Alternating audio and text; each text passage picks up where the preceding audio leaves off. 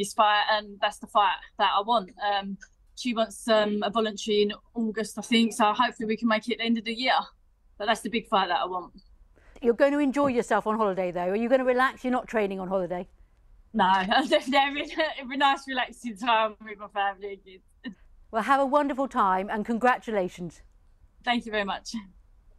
It's amazing. I feel like I ought to say Nina Hughes when I'm talking to her, though. Let's go back to Julie at Oxborough Hall. Jules. Hi Susie.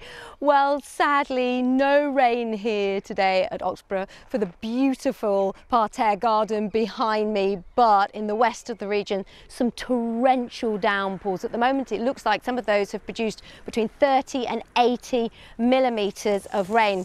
We've actually got some pictures taken earlier this afternoon at around 3 o'clock at Chicksands in Bedfordshire. Some torrential rain there with some hail mixed in, and down the road in Woburn during one of the storms temperatures plummeted from 28 degrees down to just 16.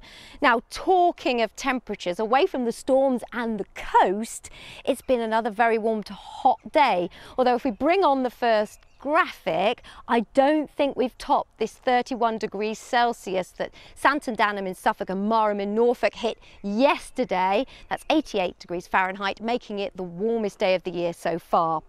So tonight, once the last of any showers and thunderstorms have gone, it's dry and it's largely clear, and it's going to be another warm one. Lowest temperatures tonight, well, for many of us 11 to 13 Celsius, but some of us may stay warmer than that. Some spots last night didn't fall below 17 Celsius.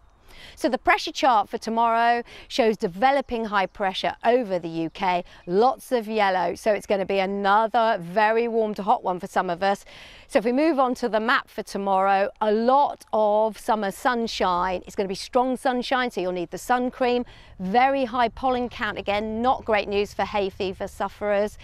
And temperatures tomorrow, probably mid-20s inland, might see a 28 or 29, but again around the coast where we have an onshore wind, closer to average, perhaps sort of 19 to 21 degrees Celsius. And then the pressure chart for Wednesday shows high pressure in charge, and that stays with us. So the outlook is fine and dry all the way through until potentially next Monday, when we may see some showers, but for some of us those dry conditions will continue. That is some outlook. Thanks a lot, Jules. That's